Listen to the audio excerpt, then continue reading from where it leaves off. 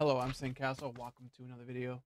In this video, I will show you how I made my villager breeder slash how I made my villager trading hall. I'm going to show you the basic layout, the basic build of it.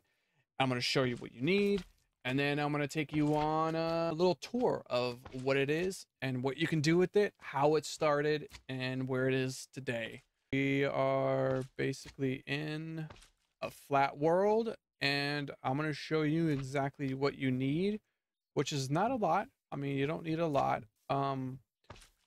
Basically, you're going to need any block.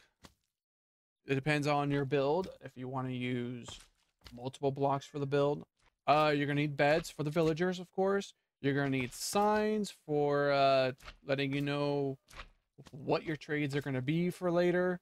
You're going to need torches, birch fence. You're going to need birch fence gate.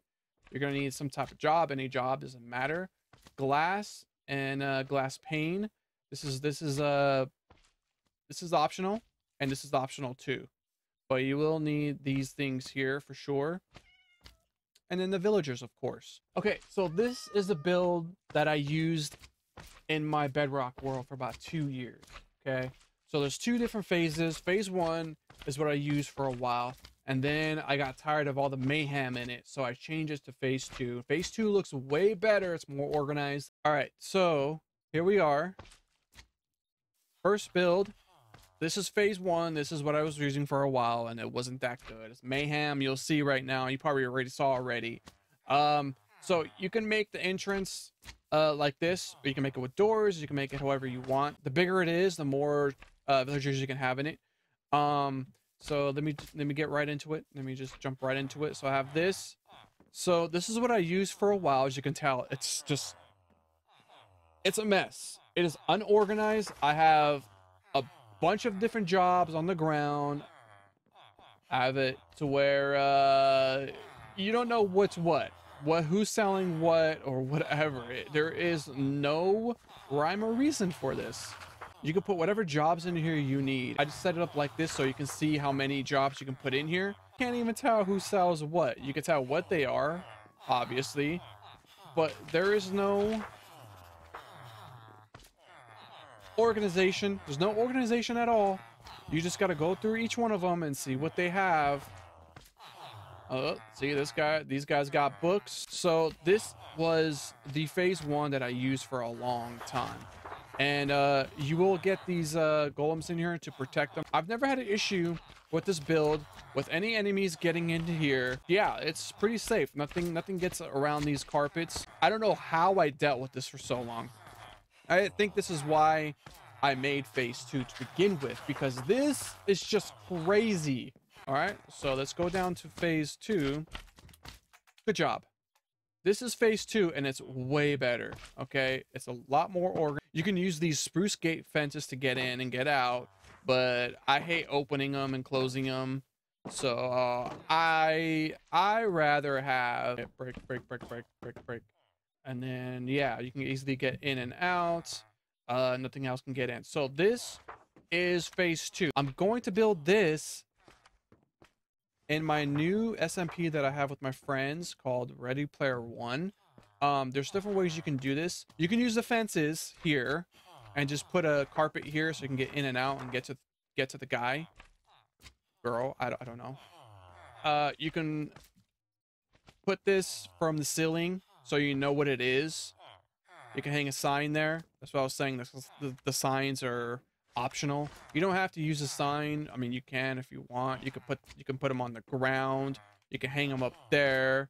You can even have this simple one right here where you can just kind of like put the signs on the ground here, or hang them from the ceiling, or put them in the front.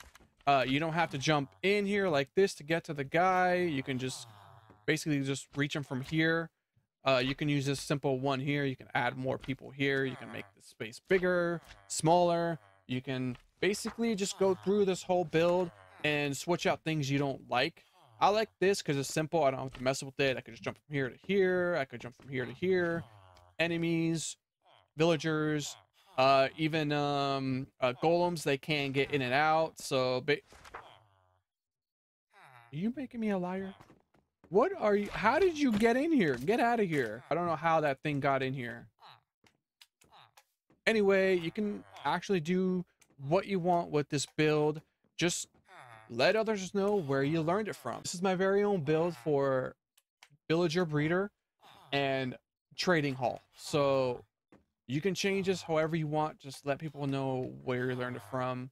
A lot of people, a lot of videos I've seen, they all do the 1 block trader trading hall, and I just don't like it. I like this. I actually like this more. You can make these walls smaller. You can make these little houses, these little rooms, you can make them a lot smaller. Okay, so it just depends, you know. I made this a while ago. After I was done making it, I used it for a little bit, and then I got a computer and I started playing on computer. I never went back to my old bedrock world, so I didn't have time to kind of like make everything better. I didn't have time to like make this better. This could be changed. This is something I made a while ago, so it's kind of crappy, but I'm pretty sure somebody else can make a different entrance that's a lot more safer and looks better than this. So I'm not the builder. I just made this up because I needed to. I needed something better. I needed something better than phase 1, because phase 1 is just so crazy. I mean, look at this. Yeah, phase 2 was just way better. You can use either of them, but I would recommend phase 2. You can't find anything and you got to run through everybody. You can use this build however you want.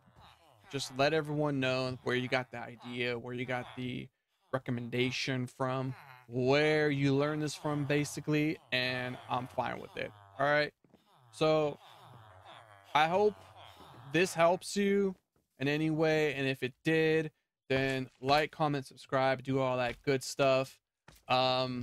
Phase 2 is just way better, especially if you make this here a little bit smaller. So 12 in here and then 16 in there.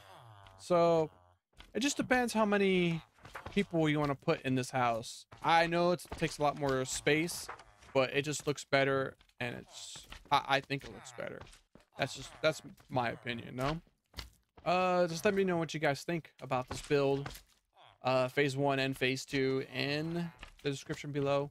I'll see you guys in the next video. Have a good one, be safe, and I'll see you guys in the next video. Bye bye.